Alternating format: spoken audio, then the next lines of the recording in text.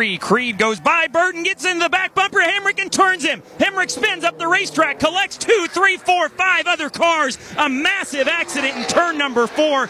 Tons of heavy impacts. One car is upside down. It's the Daniel Hemric car on his lid. Austin Hill is involved. Ryan Sieg involved.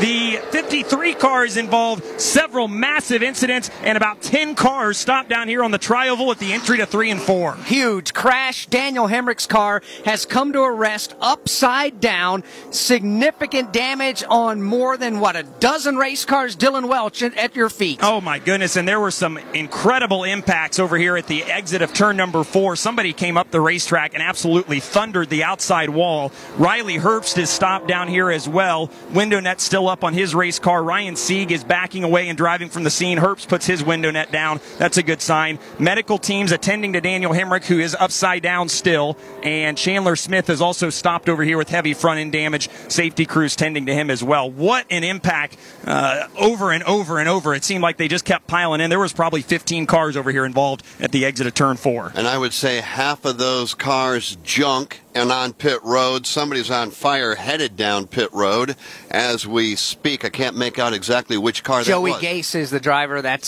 has some fire out of the left side of that race car. He's made it to his pit box, and the field looks like they're going to have to come to a rest. Looks like we're going under the red flag for a second time, but we are headed to overtime here at Talladega for the 11th time in the last 22 Talladega races, and only the second time this year the Xfinity Series will go into overtime. The other one was back at Daytona. All right, it appears as though Dylan Welch, they are trying to get the car of Daniel Hemric back on all fours. What do you see from your vantage point? Yeah, he stopped right at my feet here, and crews are tending to him and talking to Daniel inside the race car. I think they're going to wait to try and get him out, at least until they get the car back righted on its wheels, which they have the tow truck there now, and they're trying to attach the hook to that to get it righted. We did see Riley Herbst get out of the race car, and I believe Ryan Sieg is in the process of getting out of the race car right now, but the main focus right now is on Daniel Hemric's car, which again sits upside down on its roof here on the apron at the exit of turn 4. So Mike Bagley, under the red flag, we're going to overtime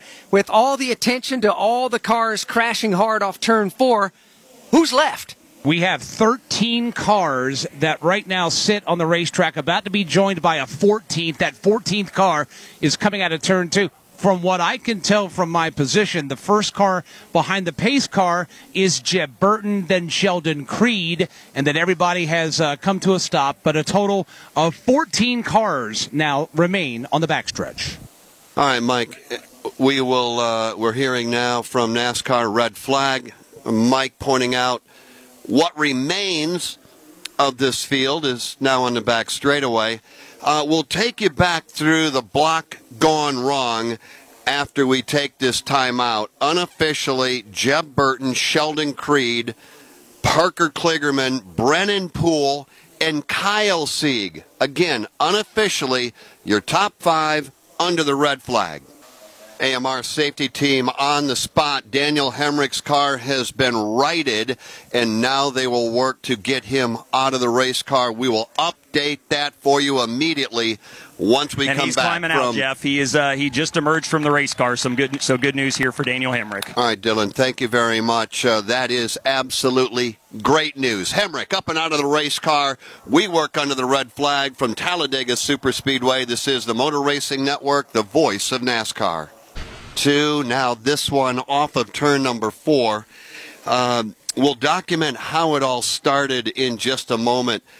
Time after time, replay after replay, it becomes more and more, I'm going to use the word impressive only in the fact of the number of cars that were involved, the impacts that they made, and basically on everything that we know, the drivers all able to get out of their cars.